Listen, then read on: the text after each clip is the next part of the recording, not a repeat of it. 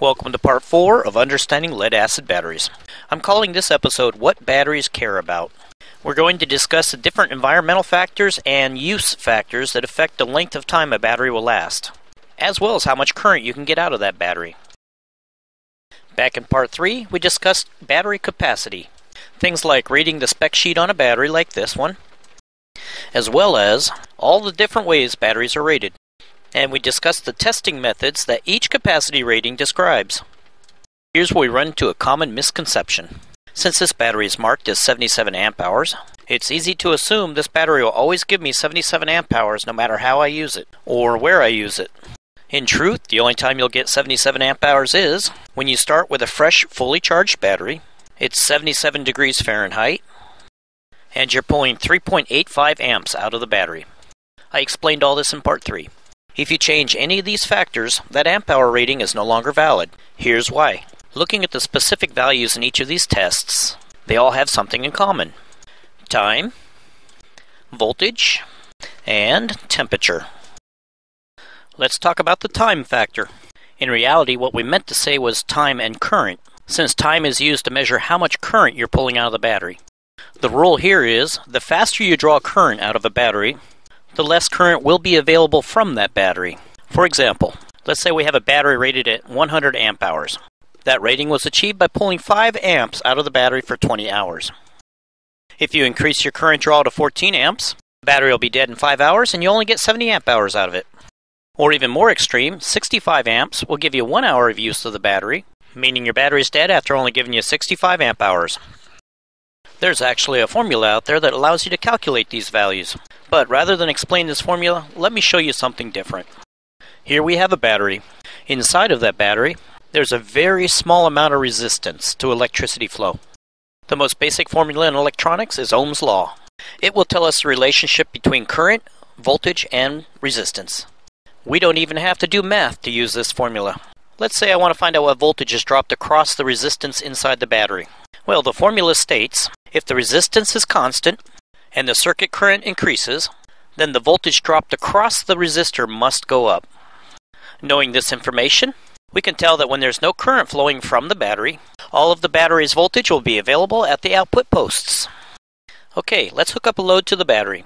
The battery voltage will be felt across the load inputs. Current will now start to flow. You may be saying, now wait a minute, everyone knows current only flows in one direction in a DC circuit. Why'd I draw it in both directions? Well, the reason is because I don't know who's watching this video.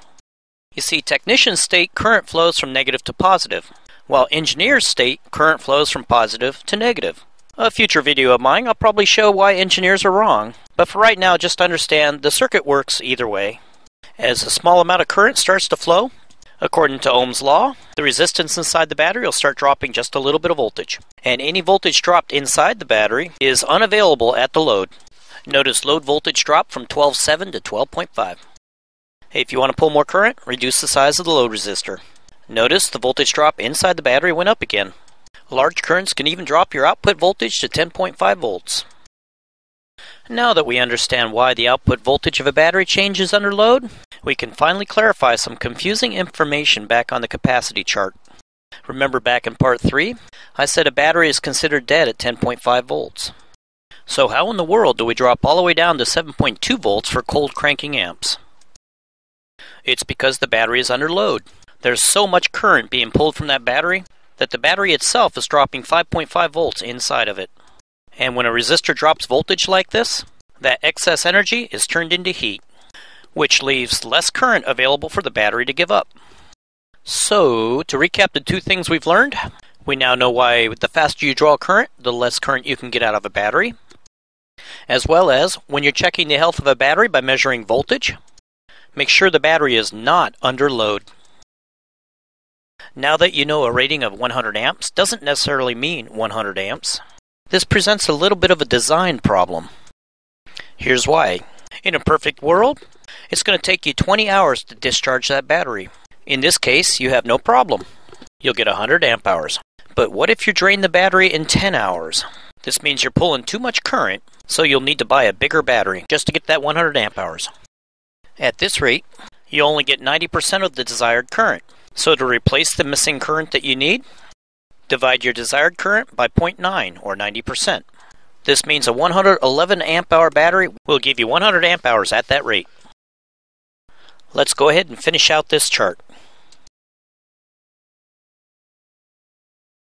Let's move on to voltage. A fully charged battery with no load is 12.7 volts. 11.6 volts is considered discharged, and 10.5 is considered a dead battery. Go ahead, ask. I know you want to, because I did. What the heck's the difference between a dead battery and a discharged battery? Well, a discharged battery can just be hooked up to a charger and recharged. No problem. While a dead battery will pretty much ignore your charger unit. It would require the services of a professional performing some sort of magic to bring it back to life. And here's the really neat thing about voltage. You can use voltage to determine how much capacity is left in your battery. There are dozens of charts just like this one on the internet. The actual values seem to differ just a little bit, but this is the most popular one that I found. Here's how the chart works. With no load on the battery, measure the voltage across the terminals. Find your voltage, then move across to the left column. It'll tell you the remaining percentage of charge left in that battery. For example, 12.5 volts means 80% of your battery is left. In addition to the percent of charge, the different colors on this chart can tell you whether or not you're mistreating that battery. Lead-acid batteries absolutely do not like to be deeply discharged. And every time they are deeply discharged, it shortens the life of that battery. If you constantly discharge down to the red, 11.6 to 11.8 volts, you'll at least know that pretty soon you'll be buying a new battery. A little easier on your budget is run the battery in the yellow zone, 11.9 to 12.2 volts. There's no doubt yellow is much better than red. There is, however, some conflicting information. I have found some websites say it's fine to run the battery down to the 50% mark. Other websites disagree with that. However, they all agree that best practice is to only take it down to the 70% charge. This is known as shallow cycling, and it will give you the longest life for the battery.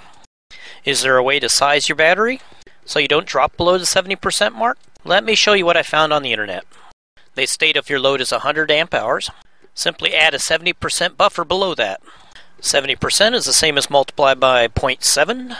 You get 100 amp hours times 0.7 equals 70 amp hour buffer. Add your buffer to the original load, you get 170 amp hour battery required.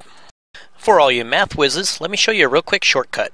We know 0.7 will give you 70%, so 100% would be the same as multiplying by 1. 1 plus 0.7 gives you 1.7. So now we know if we multiply by 1.7, we'll get our original number plus a 70% buffer. We got the same 170 amp hours as we did with our original mathematics with fewer steps. That sure sounded nice. And I saw this process on 3 different websites, so it's got to be right, doesn't it? Let's check. From our calculations, we have our 170 amp hour battery. We pull our 100 amp hour load out of it. That leaves our battery with a 70 amp hour charge. 100 amp hours is 59% of the battery. 70 amp hours is 41% of the battery. Clearly, our 41% charge doesn't meet our 70% required level. So instead of trying to figure out what's wrong with these other websites, I decided to fall back on my 3rd grade mathematics teachings. That would be calculating percentages. I don't know how big the total battery is going to be, but I do know a load of 40 amp hours would be 30% of that number. This leaves me a comfortable margin of 70% reserve. Our formula? Load divided by the percent of the battery used equals the total size of the battery. So in this case, 40 amp hours divided by 0.3 means we have a 133 amp hour battery. You always want to check your work, so our battery reserve amp hours will be the total battery, 133 amp hours, times 70%. We have 93 amp hours. Adding your reserve 93 amp hours to your original 40 amp hour load does indeed give us a 133 amp hour battery. I think we've done the mathematics to death on that one. Let's move on. We can now use the math we just learned to calculate the financial economics of the battery we need to purchase. We create a list. Here's our reserve capacities. And as we saw earlier, divide the load out by 30% to find out our battery size. Here's the divisors for the other reserve ratings. Now do the math to fill out the table. Now that we have real batteries to work with, a quick search of the internet can give us some prices. In this case, I now know a 70% reserve could be a little pricier than I wanted, but I could probably afford a 50% reserve. Before I move away from voltage, let me cover 2 more points. You want to try to keep your battery as fully charged as possible. The lower the voltage on a battery, the less current will flow from that battery, which means it'll take longer to perform the same work. And actually storing a battery in a discharged condition will cause damage to it. Finally, let's take a look at temperature. Deep cycle batteries are rated at 77 degrees Fahrenheit. As the temperature drops, available current from the battery will also drop. On the other hand, as temperature increases, the battery will give you more current. Off the top of your head, that sounds like a great idea, but there is a drawback. Higher temperatures cause batteries to die sooner. This explains why a battery rated with hot cranking amps at 80 degrees puts out more current than a marine battery rated at 32 degrees. And finally, the automotive battery, rated at 0 degrees, has the lowest current rating. So how do I find out what current I'm going to get at the temperature I'm operating at? That's right, you guessed it. More math. Scour the internet long enough and you'll find this chart. Temperature correction factors. On this chart we'll find multipliers for a large number of different temperature ranges. Here's how you read it. The left column has the temperature in degrees Fahrenheit. This is for the Americans. The next column is the same temperature but in Celsius. This is for the rest of the world. And finally, your correction factor. Here we see at 77 degrees you multiply by 1. That coincidentally gives you the same amp hours you started out with. That was too easy. Let's try to do one at 60 degrees. My battery's rated 150 amp hours at 77 degrees Fahrenheit. Find 60 degrees on your table. Your correction factor is 1.110. Multiply it out. This tells me if my battery is stored at 60 degrees Fahrenheit, in order to get 150 amp hours out of it, I'll need to purchase a 166.5 amp hour battery. I'd like to point out one other fact about this table. Please notice in the table notes that despite the fact that you can get more current at higher temperatures, they recommend you never derate your batteries. For example, correction factor for 80 degrees Fahrenheit is 0.98. They're saying don't do the multiplication with this number. Just stick with your original battery size. Well, that's about it. In the last 12 minutes, I hope I've given you a better understanding of how to actually interpret what this number really means. Thanks for watching.